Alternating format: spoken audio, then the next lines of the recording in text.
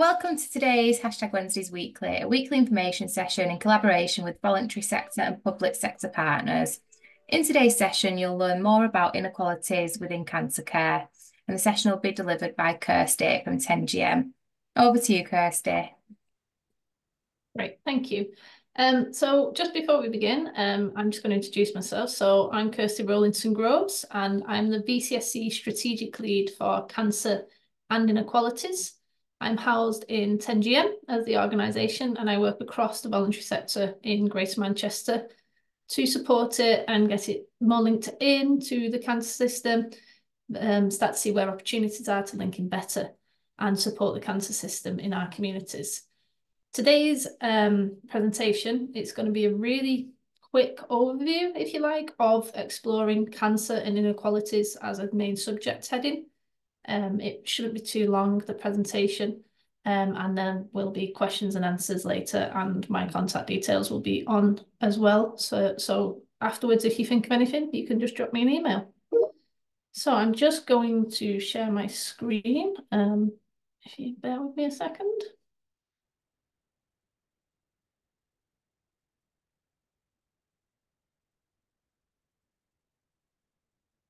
Okay, so that should be sharing okay now. So I've done my little introduction, and I said that I work for 10GM, but who and what is 10GM? So 10GM is a partnership of 4 local infrastructure organisations who operate strategically and collaboratively with each other across a vast range of different relationships. The 4 partners cover 6 areas of Greater Manchester, which is Bolton, so Bolton CBS, Manchester, which is Mac Central, Action Together covering Oldham, Rochdale and Tameside, and Salford CVS in Salford.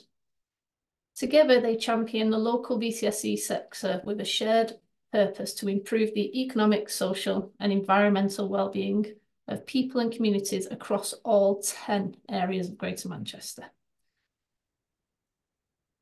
And we are looking at cancer and inequalities as part of 10GM's role.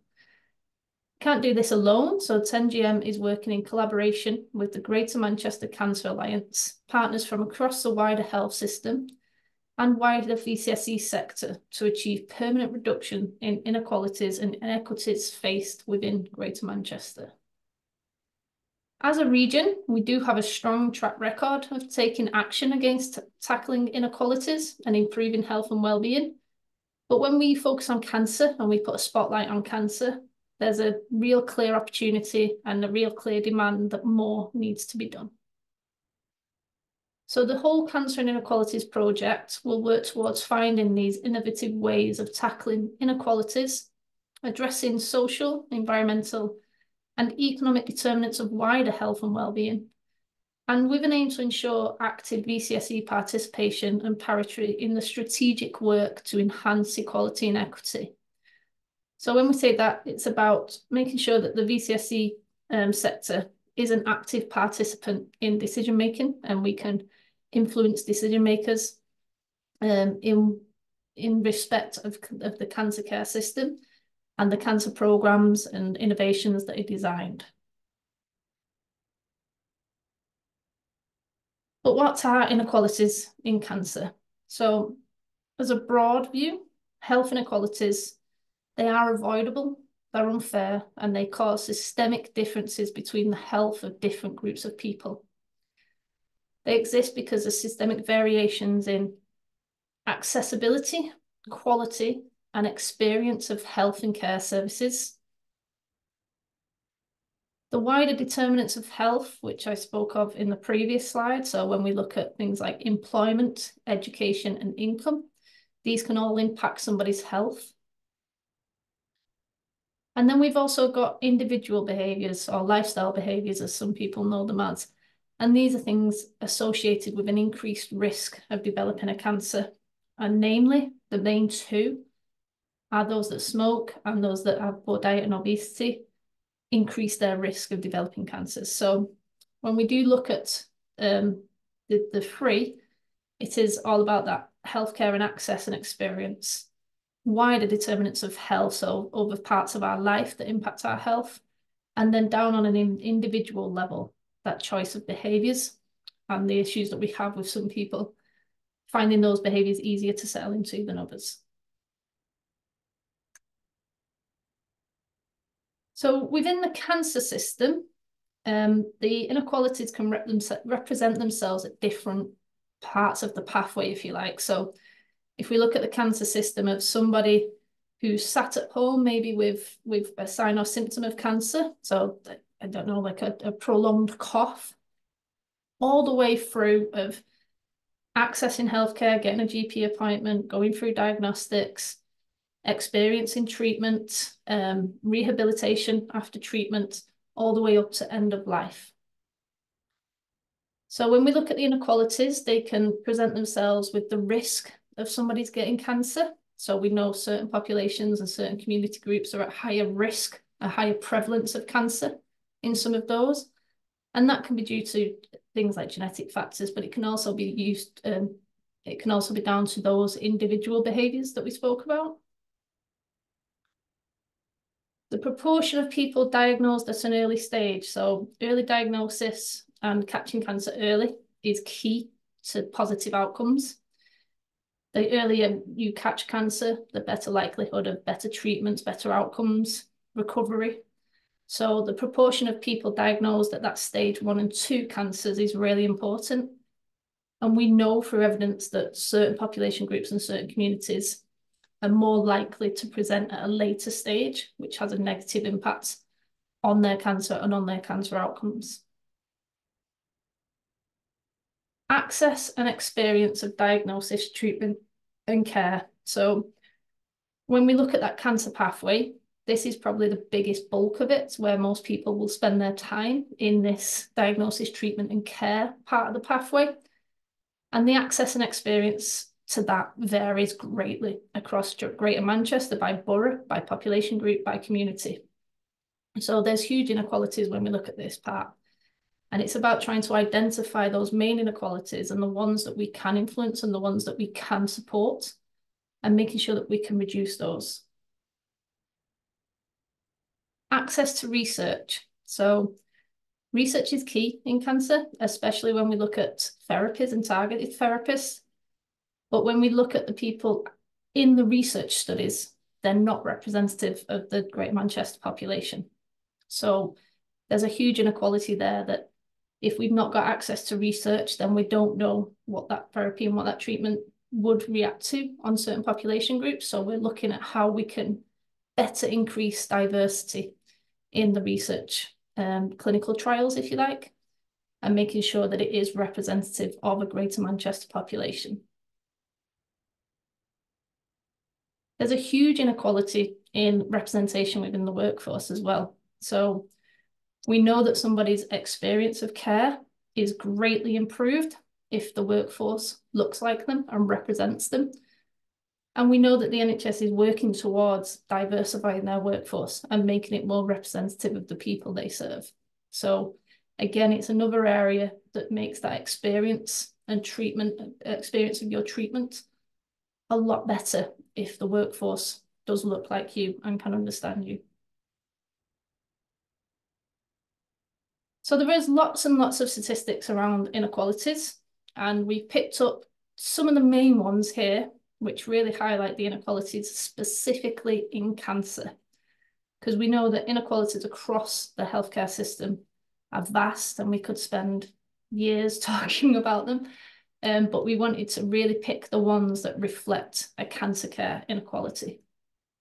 So we looked at deprivation, and 20,000 more cancer cases are diagnosed in the most deprived areas of the United Kingdom. That's really relevant for Greater Manchester because we know we've got some of the most deprived communities in the borough of Greater Manchester as well. People from Black and Asian ethnicities can wait up to 6 days longer for a diagnosis compared to people from a white background. And when we look at cancer, we know that speed of diagnosis is really important, and moving through that pathway quickly can feel scary. It really does feel scary if you are on that pathway. There's appointments coming at you left, right, and centre. But getting through that and getting your cancer diagnosis early really supports that early diagnosis and that timely presentation, which we said earlier really impacts somebody's outcomes and positive experience. So for Black and Asian ethnicities to wait on average 6 days longer is a huge inequality. When we look at people's experience of cancer care, when we do national surveys, the most common factor associated with negative care experience is ethnicity. So we spoke about earlier about the wait for diagnosis, but I also mentioned about workforce and that having a representative workforce can really improve somebody's experience of care. So that's why it's one of the NHS's long-term objectives is to diversify its workforce. Lesbian, gay, and bisexual people were less likely to receive information and support they need after receiving a diagnosis of cancer. So again, there's an inequity here of information and experience of care that people from the LGBTQ plus community are saying that they're not receiving information and support that is relevant to them. So it's about trying to find, excuse me, trying to improve those resources to make sure that they are meeting everybody's needs, that they are culturally sensitive and specific, and that they really do help the person that's getting that information. It can't be a blanket approach. 33% of LGBTQ plus community members report that their GP does not meet their needs. So again, back to that early diagnosis and getting diagnosed early.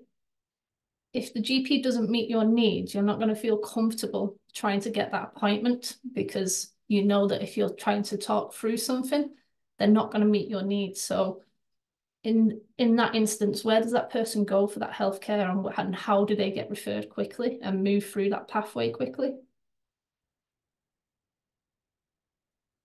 There's a higher probability of 3 or more pre-referral consultations found among younger patients and those from Black communities and especially women. So again, the first stop to getting referred for a possible cancer diagnosis is a GP. And if you have to go back 2 to 3 times more to get that referral, you're delaying this pathway. And there's a delay in this pathway, sorry, and it's going to then impact our experience. It's going to potentially impact our diagnosis rate and our stage of diagnosis. So it's looking at why is that? Why are younger people having to go back 2 or 3 times more? Why are people from Black communities and women having to go back more often? Is it something around communication? Is it something around not knowing what to say to the doctor or being scared to say certain things? And trying to find ways that we can tackle that inequality. An increase in age is the biggest risk factor for people developing cancer, which we know cancer, it doesn't discriminate, it does affect everybody of all ages, but we find the higher prevalence in the older population. But we also know that the older population are less likely to recognise the warning signs of cancer and less likely to present early and get that early diagnosis.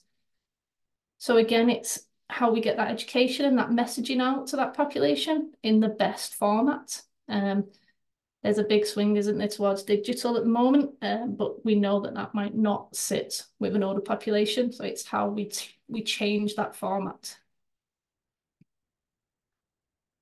So when we break down the cancer pathway a little bit more and we look at things that we can potentially impact and influence, with those early signs and symptoms, we're looking at things like the health literacy across Greater Manchester, making sure that anything to do with education and messaging that goes out across the region is tested for its health literacy age. The age escapes me at the moment, but across Greater Manchester, we know the reading age isn't as high as we think it is.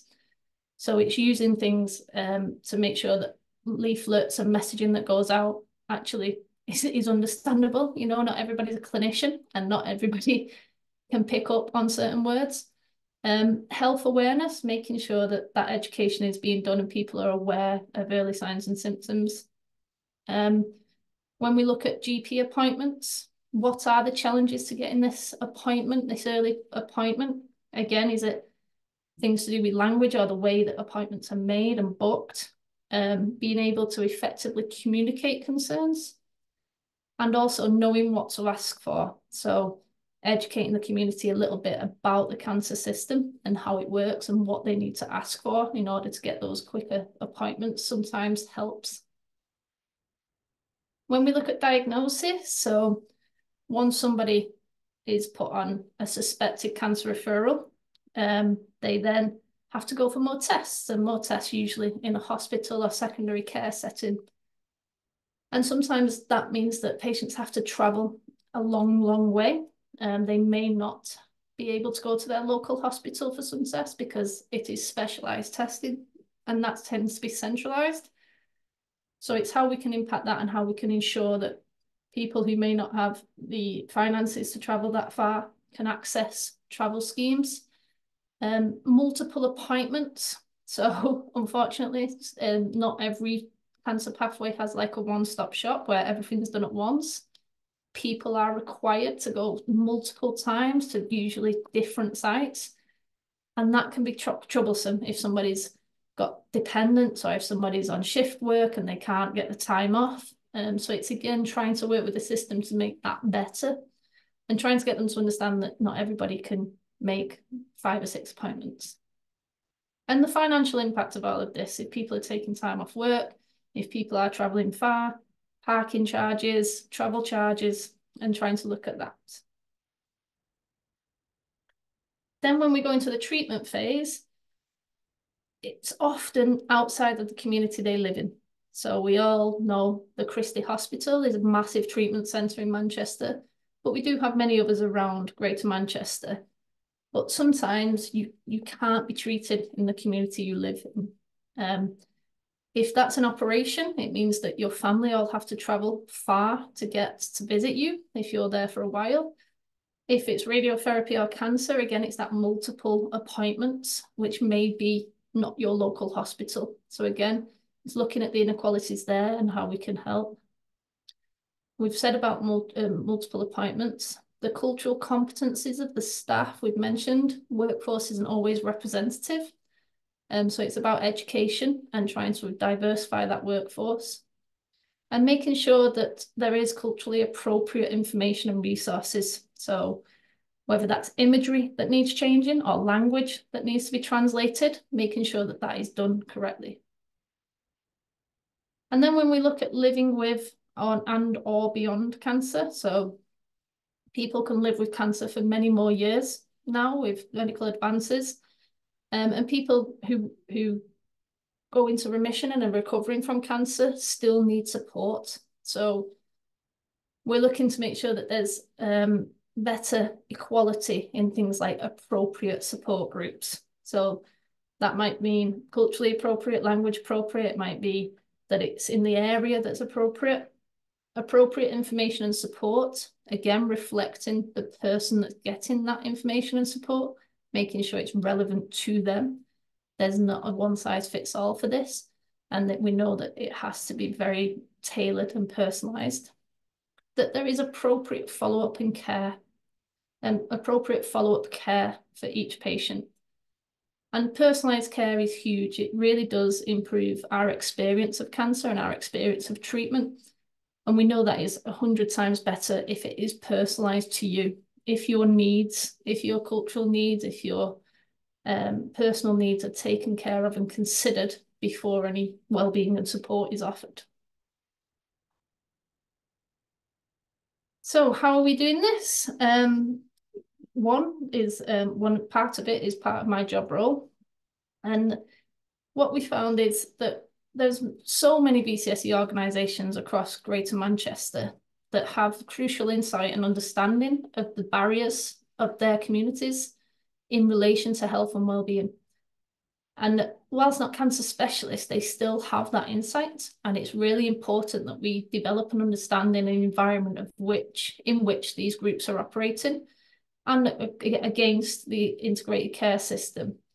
So the aim is to provide leadership for the VCSE sector and bring it together and focus on cancer and inequality work and initiatives. champion the sector as a partner in the cancer care system. That's all about that identifying the priorities for our communities and then identifying where they link to the opportunities in the cancer care system to better support our communities. Providing that insight and intelligence from the VCSE sector and our communities around those barriers and specific and very specifics for our communities. And also supporting the cancer system to reach into our communities. So that's around the best example there is around like the messaging and things like that. If we see messaging that's going out, which is not going to hit home with our communities, we're able to feed that back and explain why that certain piece of information is not going to be useful for our communities. And if they make X or Y changes, it could hit home. So finally, I think this is my final slide. How you can get involved. So we're creating a cancer and inequalities network made up of VCSE leaders and sector organisations interested in working more closely with the cancer care system and supporting their communities with cancer. We've got a small grants fund, which is about to launch round 2 in about 4 or 5 weeks, which will be shared widely. And that's to identify innovations and programs which focus on early diagnosis. There's some training that is available free of charge for VCSE sector to equip people to have conversations about cancer. There's also an opportunity to train the presenter in that as well. So then people can go and deliver scripted talks and workshops across their communities. And when we've got an ask from the cancer care system or the Greater Manchester Cancer Alliance to be involved in research or insight groups or community partnerships, we can get that information out to that network and people can say they're keen to be involved in that and put yourselves forwards. There's usually funding attached to that for time and costs usually, but it's a way that we can really improve that access to research and really improve that better resources for our communities. So there's a few links there where more information can be found. So 10GM has a dedicated cancer and inequalities page. It does have a grants page when the grants are live. Like I said, it's just see the last slide. Sorry, I missed the last 2 points, if you don't mind. Oh, sorry. Yeah, Sorry, just that one. Was it? Yeah. I'll just take a quick snapshot so I don't forget. Yes, of course. No worries, Malik. Share it with you. Thank you. Sorry, apologies. No worries. So the 10GM website has a dedicated cancer and inequalities work page, which is updated regularly. When we have a grants program, which is live, like I said, it's going to go live probably towards the end of February for round 2. It has a dedicated page for that. And my email address is there as well. So I'll just stop sharing.